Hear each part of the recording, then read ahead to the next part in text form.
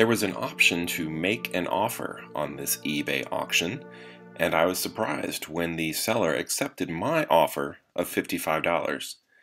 This is it's pretty much working. It's a motorized F-3 from Lionel. It's made, I think, in the 1980s in the MPC era. It wasn't running forward, neutral, and reverse. It was running only in one direction. And when I got it, the thing that struck me most, other than the operational problems, was the condition of the frame. The body is in okay shape, but the frame would be an easy fix. With a little bit of sanding and some fresh silver paint, I could make at least the frame look like new again. The reversing issue turned out to be a simple fix by just connecting the E unit to grounding within the frame, which is now looking pretty nice. I like this silver paint, and I also repainted those couplers in a nice glossy black. So the frame is looking pretty good. I couldn't get the headlight to work after reassembly, so I started thinking about LEDs. To make the LEDs work with AC current from a Lionel transformer, I would need a bridge rectifier. It converts the AC current into DC, which is what the LEDs require. Now all I have to do is figure out how to mount the LED onto the frame. I have some of this plastic tubing that I plan on using for legs to make a water tower for my layout one day. I think there's enough that I can cut off just a little piece here and use that as a connection between the frame and the LED that will be just behind the headlight lens on the nose of my F-3. It's just a nice coincidence that the diameter of this piece of plastic fits perfectly where the incandescent bulb used to be. With a little work from a Dremel tool, I can make this LED fit neatly and nicely into this piece of plastic.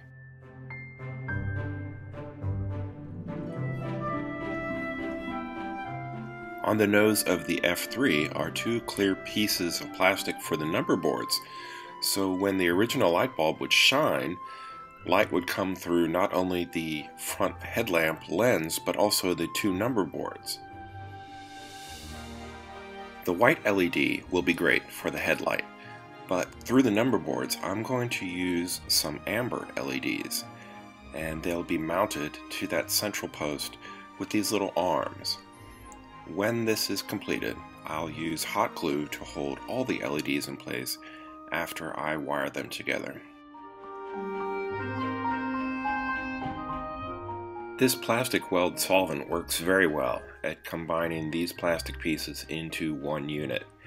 After some time goes by and it's had a chance to cure, I'll trim the ends on those arms so that when it's placed into the old light socket, it will fit within the rounded nose of the F-3. This will be the first time that I've ever used a bridge rectifier in a project. It will convert the AC voltage from the transformer into DC for these LEDs. I've stripped away just a little bit of insulation so the copper stranded wire is exposed. They were twisted before combining the reds together and giving the three wires a twist into one unit. A little bit of flux will help the solder flow into the wires once they've been heated up. This will make sure that this connection is strong and secure and less likely to flicker down the road. It makes a much more reliable connection than using wire nuts.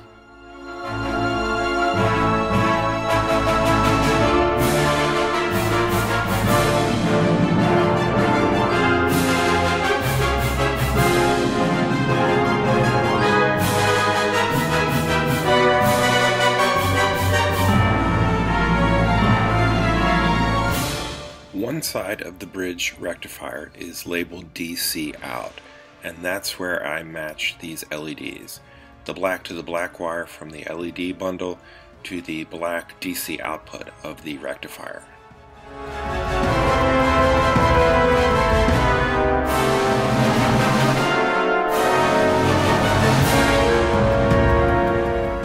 The red wire from the rectifier's DC output side is now connected to the red wires bundled from the LEDs.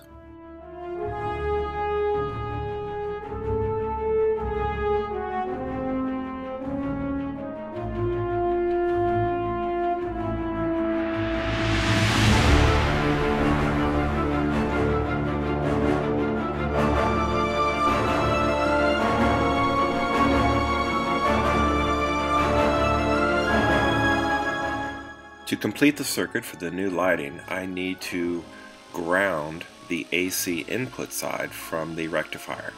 To do that, I'll drill a hole in the frame and thread that hole to accept a screw, and that's where the black grounding wire will be connected.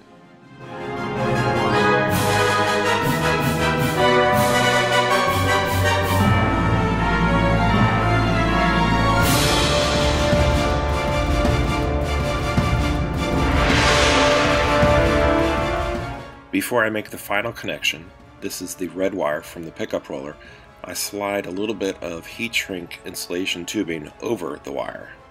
Now I connect that roller wire to the AC input, the red wire on the bridge rectifier.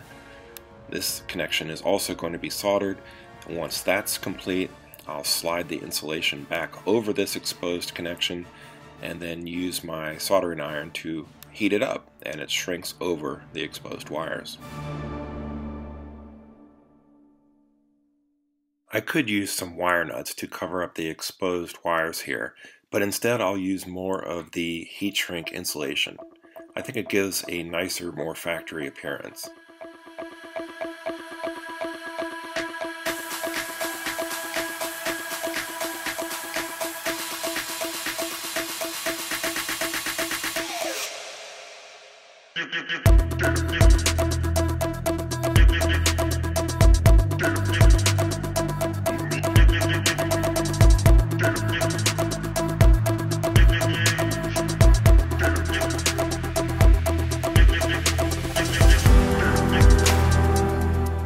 I used a little bit of sandpaper to roughen up my nice newly painted silver frame, but this will help the hot glue hold the new bridge rectifier in place.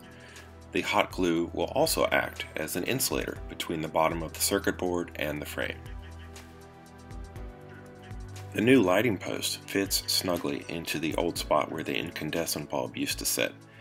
Now I just need to place my LEDs and hold them down with some more hot glue.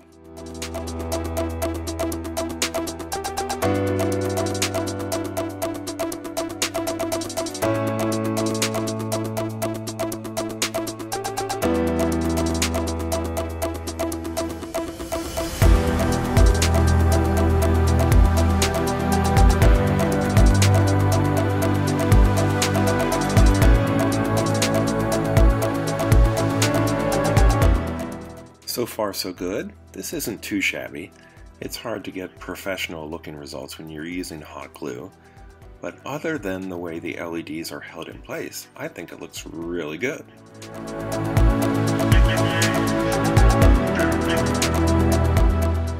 So far with this Project Lionel F-3, I've repainted the frame and that's looking pretty much like new.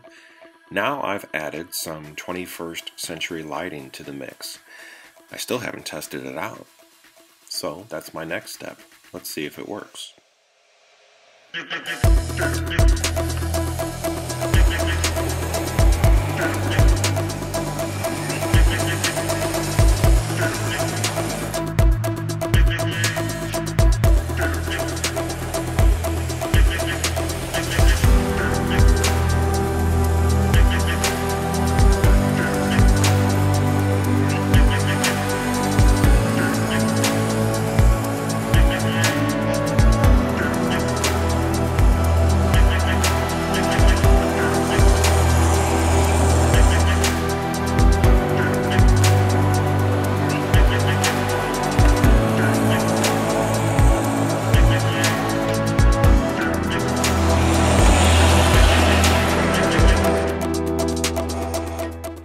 I think I can say that the LED conversion of this Lionel unit has been a success. I can also say that it took longer to edit this video than it did to install those LEDs, which only took about an hour and a half. This looks good to me so far, but now I'm bothered by the decal on the nose and some of the chipped red paint. So maybe that will be the next installment for the improvement of this Santa Fe F-3. Thank you for watching. Please like and subscribe. And until next time, this has been Bob's Workshop.